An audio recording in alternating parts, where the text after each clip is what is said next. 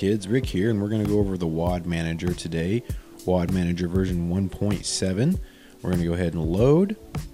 We have a disclaimer, no warranty. We're going to hit A to continue. We're going to select version iOS 249.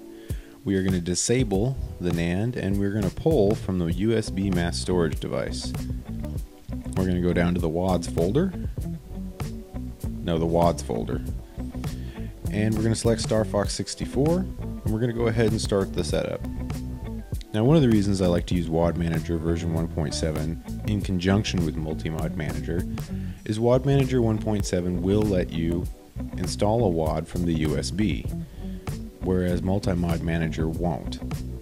The downside to Wad Manager 1.7 is that it will not play nice if you have an emulated NAND. Usually if you select NAND emulation and you're using, say, WeFlow as your NAND emulator, it's going to cause a problem. It's going to lock up and wig out and so forth and so on. Now that we've installed, we're going to back all the way out. It says it's restarting the Wii. We'll pull out of the homebrew channel.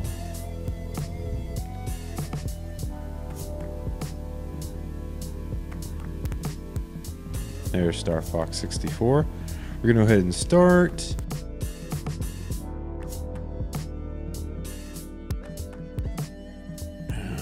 Crap. Well, I have to go get a controller.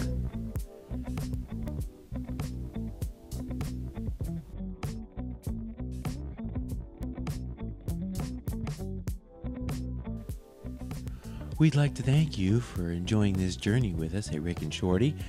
The exit is towards the end of the video. Please wait until the spinning logo stops before departing.